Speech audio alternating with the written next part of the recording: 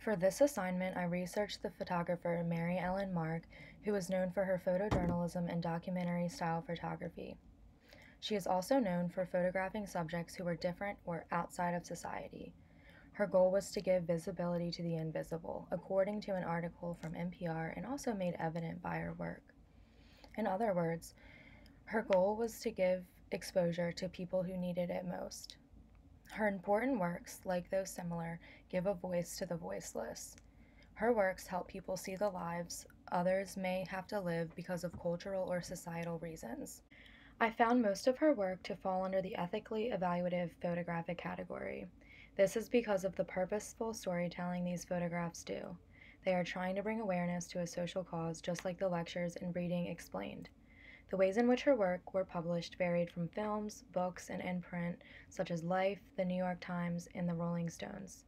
These varying publications help her stories reach the masses, which is exactly the point of her photographs. I also found some of her photographs to fall under the interpretive category because of the usage of more staging, such as models and props. Her approaches to photography are different because Mark is said to let her subjects drive the shot, not herself.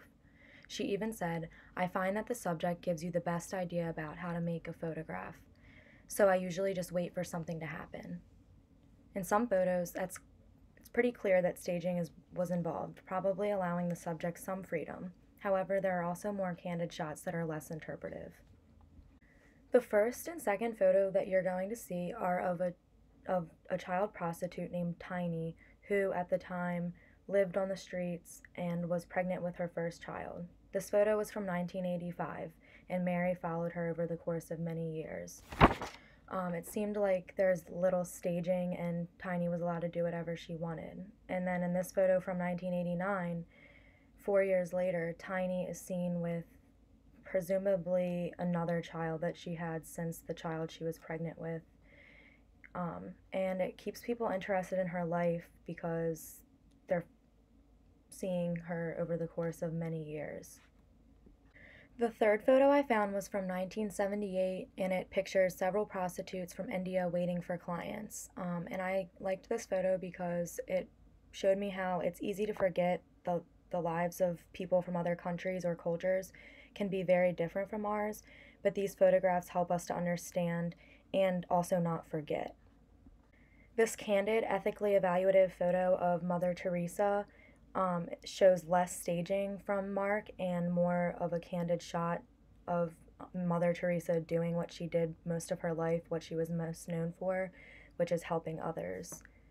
A more interpretive photo of Clayton Moore is seen here from 1992. He's also known as the Lone Ranger, and he's posing with a prop in his Lone Ranger costume, giving a peek into his life, which is what Mary Ellen Mark wanted to do.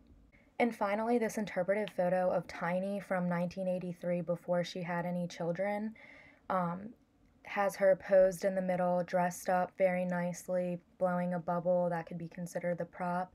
And she's clearly the center of this photo. And it can almost represent her as appearing older than she really is, much like a child prostitute does. Mary used her photographical skills to give viewers a look into the outcasts of society, or the invisible people in our society. Her skills told a story of those people that needed to be told, and they're simply incredible.